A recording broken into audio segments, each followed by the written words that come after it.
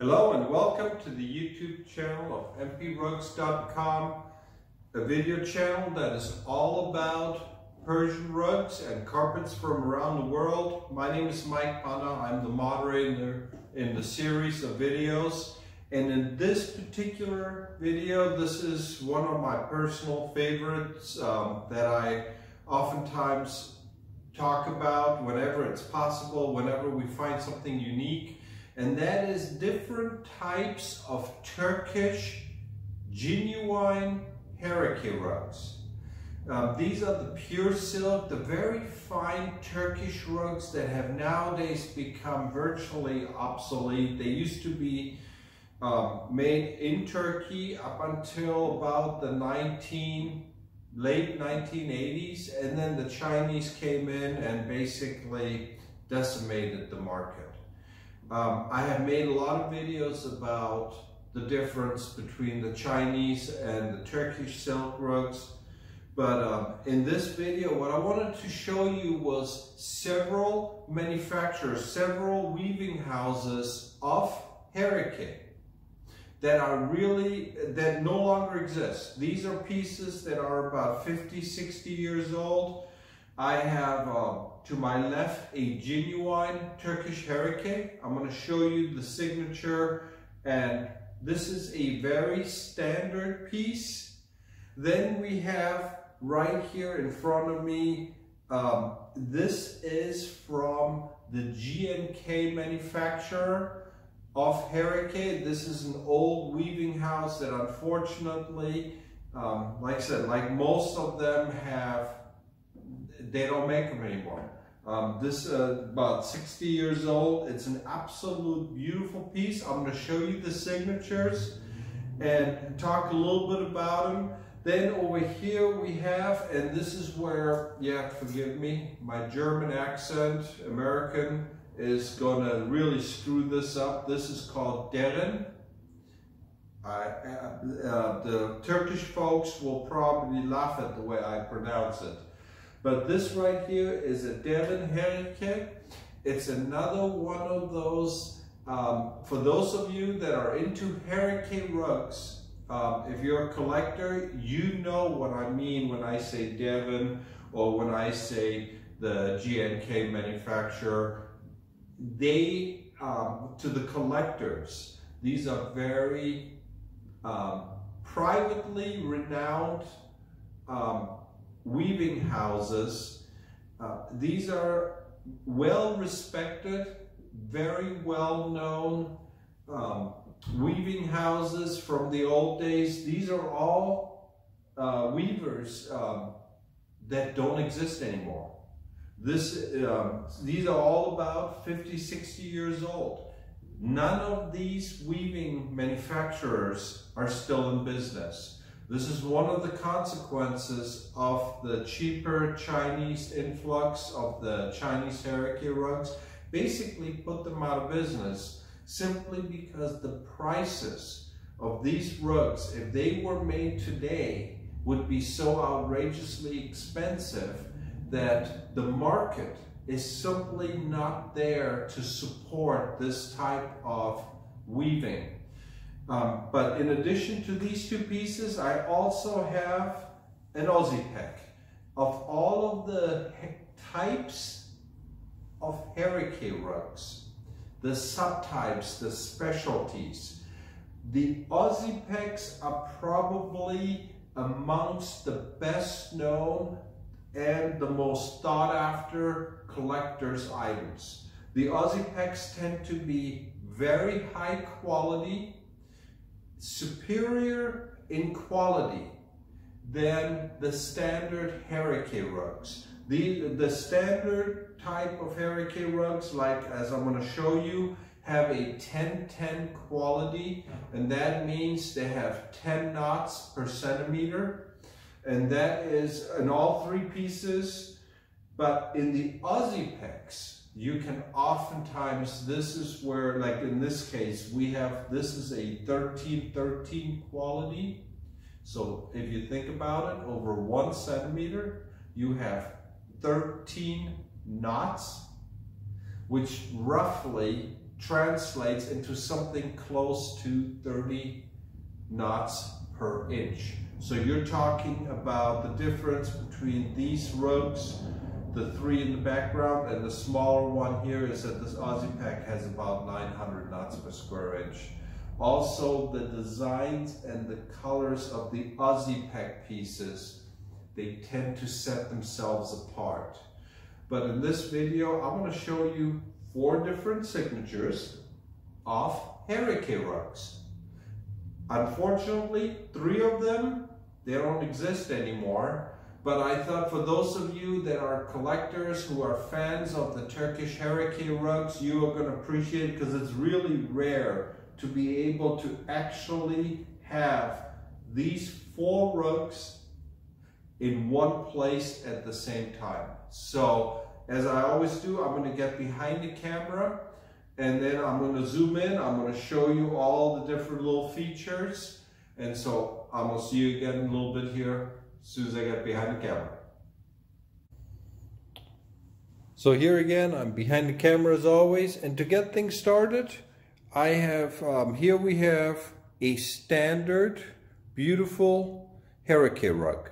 This is what you would expect to have seen 30, 40 years ago. Like I said, this one it dates back to about 1980s.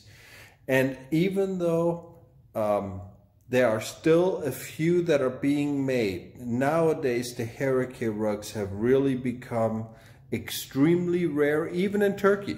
Like I said, most of the Turkish, when we go to Turkey, most of the Hereke rugs are Chinese imitations that are being sold.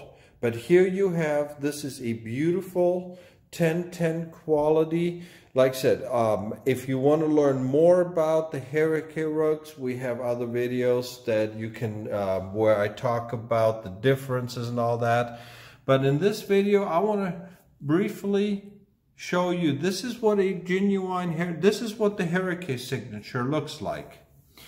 And what is important about this Hereke signature is that most of, and I'm going to go under the assumption that, well, these are all genuine pieces. I'm going under the assumption that if you have, for example, a Turkish Hereke rug, one of the things that you will notice is that the ones that have the standard Hereke signature have a design that is also proper with the grain. Meaning, as you can see, this rug is designed to be hung on the wall.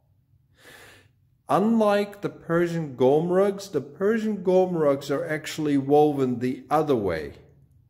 So in the Persian gom rugs, the signatures would actually be at the bottom.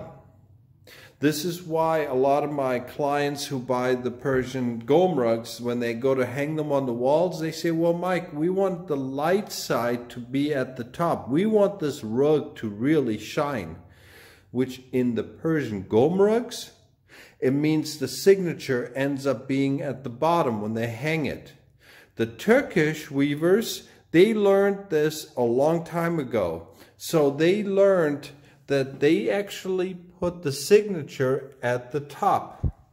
Now the reason I mentioned this, you see in the Hereke signature, this is standard. This, as you can see by the pillars of the design, this is supposed to be hung just like this. So when you look at the rug, this is the view that you know, this is how you would be looking at the rug. You can see next we have, we have the Darin. The Darin signature, it says Darin Hereke.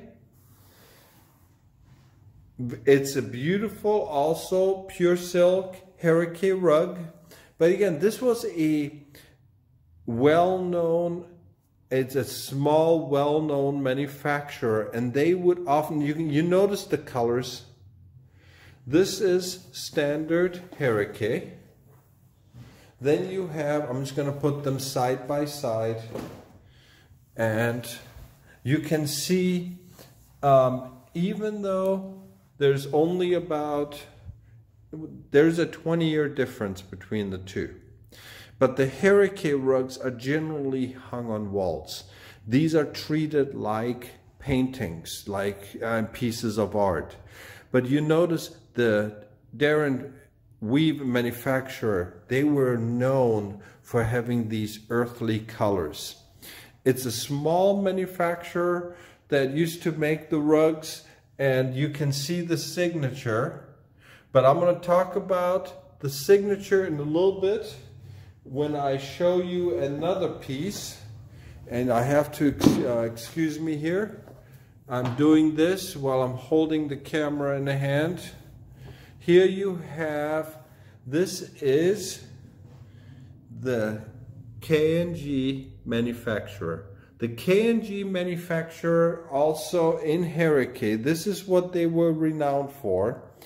They would always put the K&G, then they always had the Hereke word with the Turkish flag woven on both sides. This is classic for this manufacturer. And then they would put little seals on the side. Now, these authentic seals, and I want to see some of them still have them attached. Some collectors, they actually remove them. But it actually has a, you can see it right there. It says Turkey. It's supposed to have, and it's very, very hard to read because when they add these, this is basically a sign of authenticity. There's generally a little writing, a serial number. The problem is because so much of this is being forged in the Hereke rugs, they later on stopped making it. But what I wanted to show you, which is really unique about some of these manufacturers, is the fact that they kept the weaving style similar to the Persian gom rugs. You notice, I'm just going to put this piece right here. Here you have two classic Hereke rugs.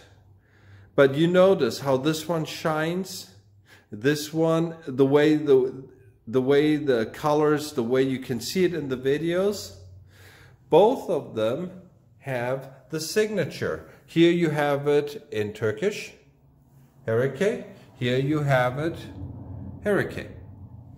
But what is unique about these is that in order for you to hang this piece, you would be doing the same thing that you would be doing with the pure silk gom rugs. And you would be right there. Check this out. This is how you're going to hang it on the wall. You have a pillars, you have the chandelier at the top. But when you do this, the signature ends up being upside down. This is how the old school ways used to do it. The commercial weavers had pretty much learned that, hey, you know what, if this is how people are going to hang them on walls, well, we're going to put the signature at the top. The old school manufacturers, the thinking was, hey, this is how it's been done for centuries. This is how we weave the rugs. So we're going to keep it as is. So as a result, signature is actually upside down. Last, I want to show you, this is one of not only my own personal favorites types of manufacturers, but as I mentioned to you, this is something that collectors, this is probably the most collected, most sought after collectible of the Hereke rugs. This is an Ozipek. And you can see it has the Ozipek Hereke signature. The Ozipeks, as I mentioned at the beginning of the video, very fine pieces. They oftentimes are, in terms of quality, finer than the Herekes. They are also, they tend to have colors and designs that really set them apart. Also, another one of the differences between the Ozipeks and some of the other types of Hereke rugs is that Ozipeks are not traditional Hereke designs, meaning most Turkish silk rugs, if you were to draw a line down the middle, the left side and the right side are mirror reflections of each other. This is standard for most Turkish silk rugs.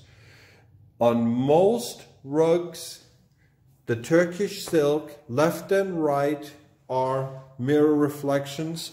You can see them in my website. We have done, like I said, we specialize in the Turkish rugs. So if you go to mprugs.com, click on the Turkish rugs, you can see them. And here again, this could be considered a borderline tree of life design. But you notice the birds. If I were to take a line, draw down the middle, if I were to literally cut this rug in half, the left side and the right side would be mirror reflections of each other. This is what I meant. But the Ozipeks, they tend to be indifferent. This is very much like the Persian rugs, the Persian Gom rugs, for example. You notice this is a tree of life design, and it is not a reflection. The left side and the right side completely independent. This is very much like the Persian rugs.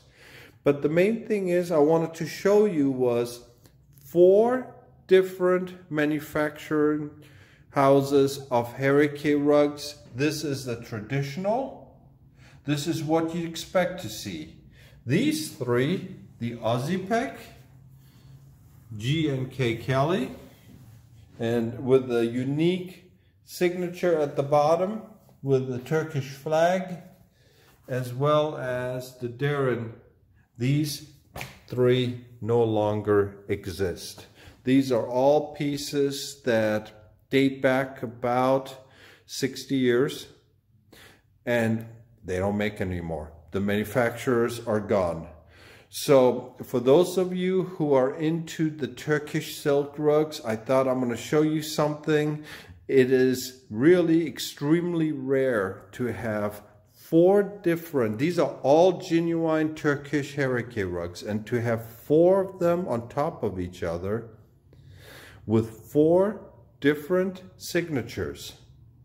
But being that they're all genuine Hereke pieces, for those of you who are into these types of Persian rugs, I thought you would be as excited to see the video as I was just being able to show it to you. So I hope you enjoyed this video.